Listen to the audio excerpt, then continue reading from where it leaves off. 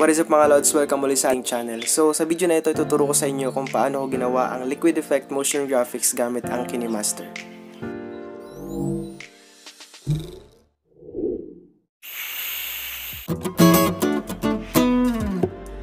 Bago tayo mag-umpisa mga lods, NS ko lang share sa inyo na ang idea ng liquid effect motion graphics na to ay mula kay Sonduck Film. Isa siyang video editor din na YouTuber na nag-share ng mga editing tricks. Ang kanyang ginawa na liquid effect motion graphics ay using After Effects. Mostly lahat ng videos niya ay After Effects.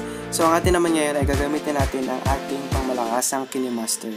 So nung nakaraan pala ay gumawa rin ako ng isang droplet liquid effect motion graphics using a light motion. So kung gusto nyo i-check, click nyo lang dito. Pag nasa workplace ka na ng Kinemaster, i-import mo na yung picture na gagamitin mo, kahit anong picture pwede. Tapos click mo yung layer ng picture mo, tapos duplicate as layer. Pag okay na, click mo to, tapos nasa split screen ka na, i-click mo to. Pag na full na yung frame niya, is mag-a-add ka ng text. So kahit anong text ilagay mo pwede, kung anong trip mo pwede.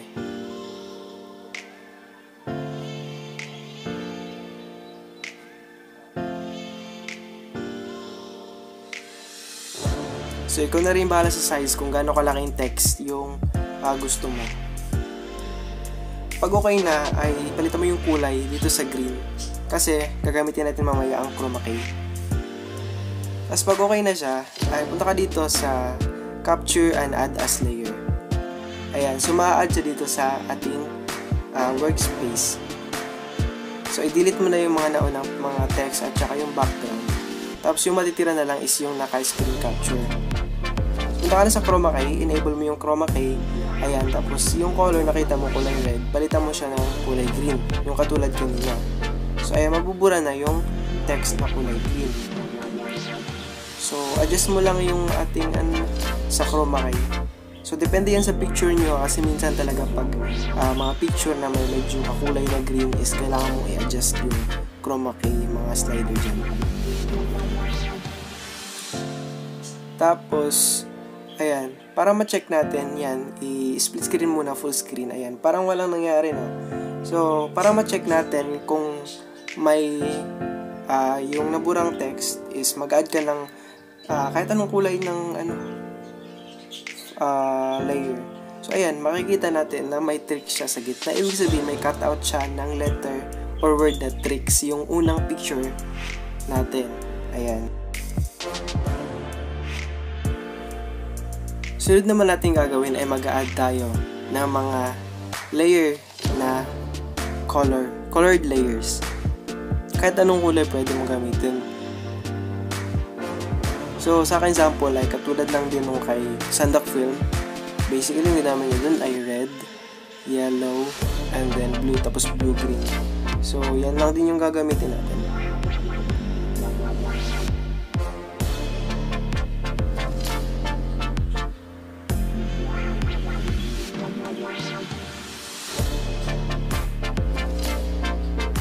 So, i-align mo lang siya lahat, no?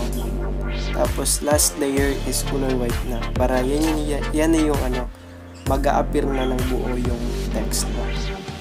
Solid background, kumbaga.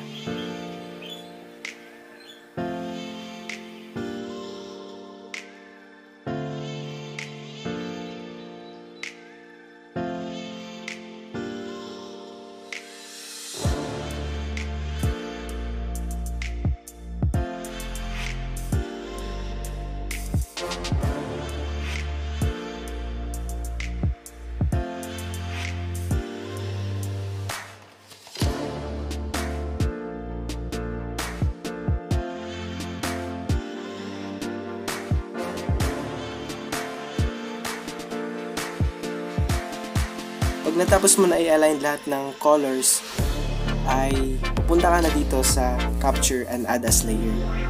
So ayan, katulad din ng kanina, i-delete mo yung mga naunang mga cards na may mga kulay. So ayan, yung matitira na lang is yung naka-screen capture syempre. Tapos ang gagawin mo naman yan, ika-crop mo siya since may nasali sa screen capture natin na part ng image para matanggal siya.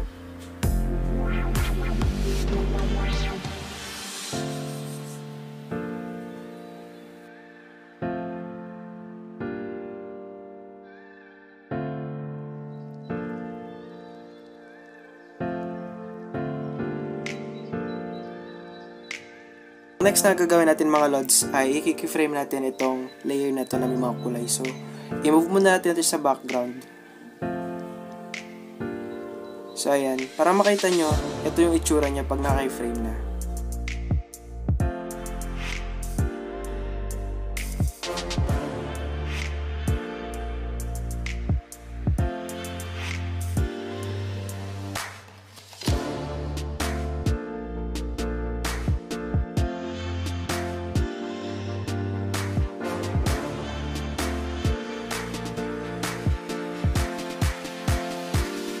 At ngayon naman mga lods ay sisimulan natin ating keyframing.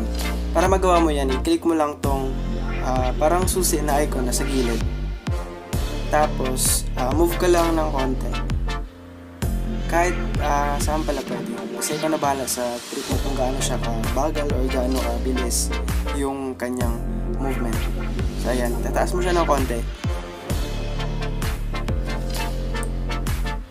Tapos move ka lang ulit ng konti. Tapos, taas mo na siya. Tapos, lahat na yung matitira is yung white na kulay na lang. So, ang gagawin naman natin ngayon, para magmukha siyang liquid, ay maglalagay tayo ng wave warp. So, click mo lang yung layer, tapos punta ka sa effects. Ayan. So, kung wala ka pang wave warp, punta ka lang sa store, click mo yung get more. Tapos, ayan, wave warp. So, i-align mo lang siya kung gaano kalaki yung text mo. Hindi sa lahat, hindi mo siya i-full yung sa may text lang. Ayan.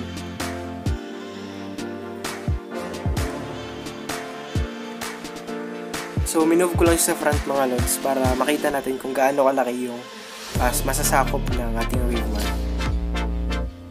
So, basically, same size lang dapat sila ng sa layer ng may mga kulay.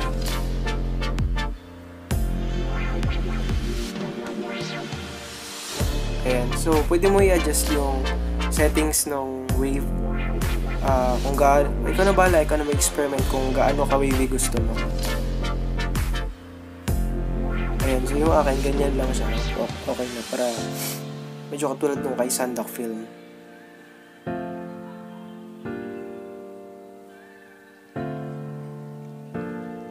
Tapos, ngayon naman ay sisimulan natin siya i-keyframe.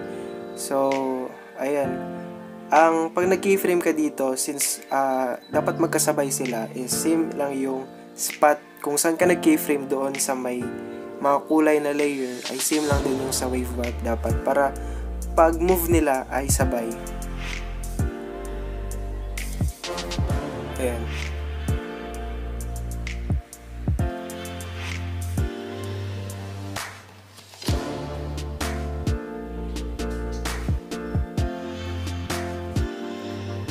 Okay, pag settle na tayo mga lods, ay i-move na lang natin siya ulit sa back, yung sa backward. Ayan, so ganyan yung itsura niya pag naka-keyframe na. So ay medyo malapit na tayo matapos mga lods. Ayan. Tapos ang next naman natin yung gagawin dyan ay lalagyan natin siya nung mga motion graphics katulad ng kay Sonduck film. So paano ba siya gawin yung motion graphics? So ayan. May naka-install na rin na motion graphics thankfully dito sa ating Kinemaster.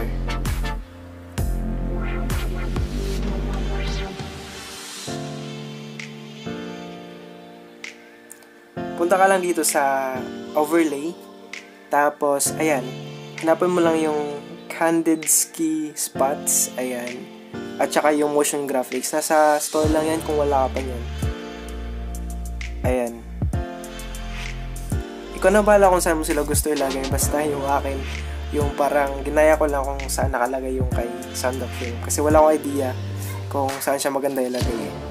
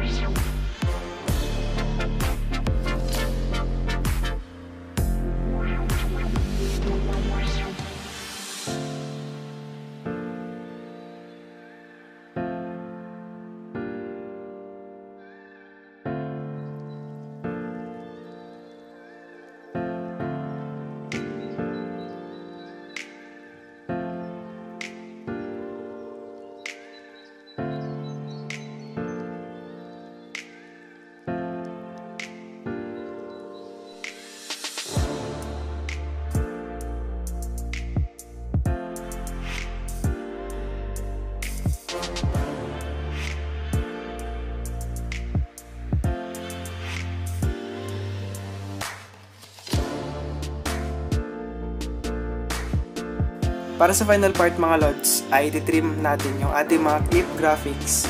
So basically, titrim natin siya kung saan nag-end yung ating wave warp effect.